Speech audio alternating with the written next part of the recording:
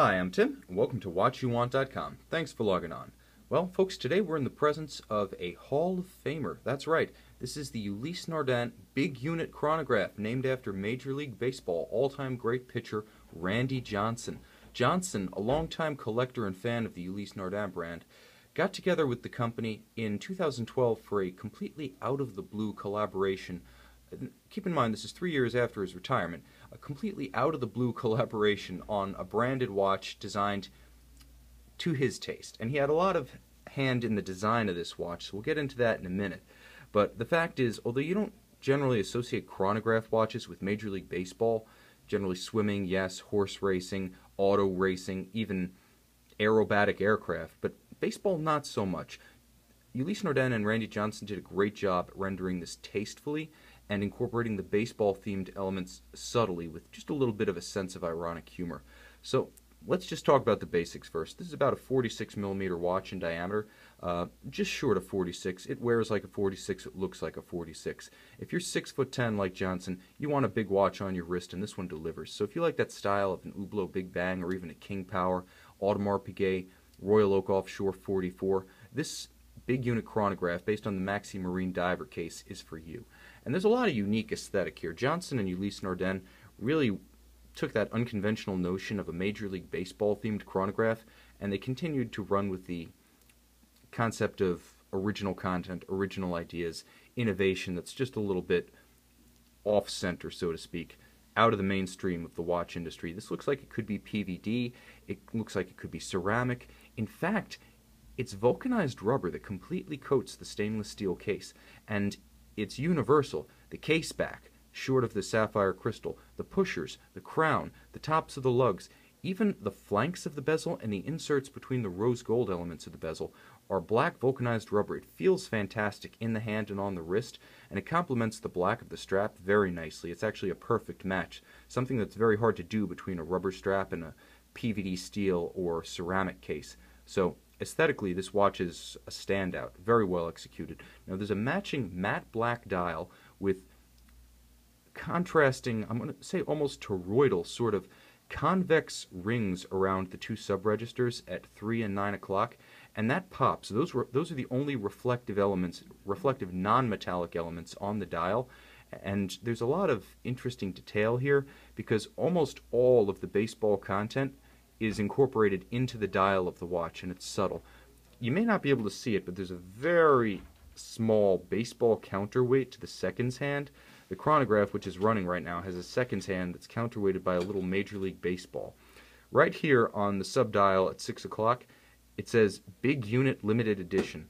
You can just barely see it, very subtle, doesn't read from arm's length. It's the kind of thing that's just there for those who are specifically fans of Randy Johnson, Ulysse Nardin, or both.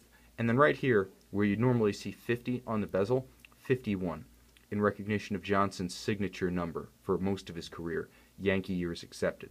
So the bottom line is, this watch is done tastefully, and what could have been an outlandish celebrity athlete special edition actually turns into a rare feat among all limited editions, a truly original, somewhat understated, visually interesting, and memorable aesthetic effort.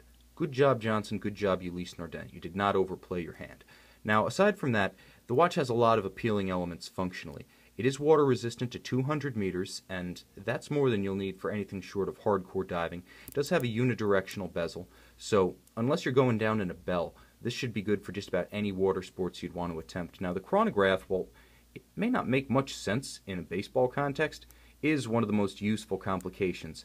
And because this is the ETA 2892 in here with the Dubois de Praz chronograph module, you get a very crisp actuation. You get the vertical clutch start and stop, which is the smoothest, most traditional high horology way of engaging a chronograph.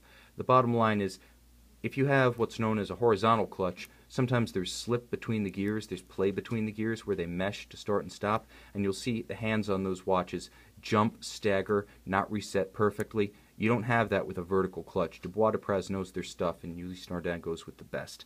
Now, the watch is very accurate. Again, it's a 2892, so I can't tell you how many of those things have been made in chronometer grade. Keeps perfect time, as good as any Rolex. Beyond that, Ulysse Nardin decorates it with its own special Ulysse Nardin winding weight, and you have that sapphire case back to show off the works. It's a good looking movement, and it works just as well. Now, in terms of the dial detail, I'm just going to go back to this for a minute, because Johnson wanted highlights, not bling, and he got it, with rose gold elements being the primary reflective elements here, with the exception of those sub-registers and their glossy chapter rings. And so it reads quite elegantly. I would actually say that for a 46mm sports chronograph, this is about as close as you can get to a dress-appropriate watch. Now, the bracelet is just as appealing and thematically focused as the case, the bezel, and the dial. Black natural rubber. There's a titanium deployant clasp right here. It's a double deployant with a trigger release. I really like that because, unlike a friction snap, it means you actually have to positively opt to unbuckle it. Just a little bit more security. I feel it's a higher quality mechanism. I feel it's the better way to put a deployant strap together. There are other companies that don't do that. They work fine, but the bottom line is, for me, if you're buying a luxury watch, you want to optimize, and a trigger does that. In addition, there are ceramic elements. They're right here coated with what's known as the factory dental tape, and that's because this watch has just returned from factory service. That's right, this watch has just come back from Locle, Switzerland. Ulysse Nardin has seen to the servicing of the chronograph and the base movement, which means that this watch also carries a year of manufacturer warranty on all the work performed.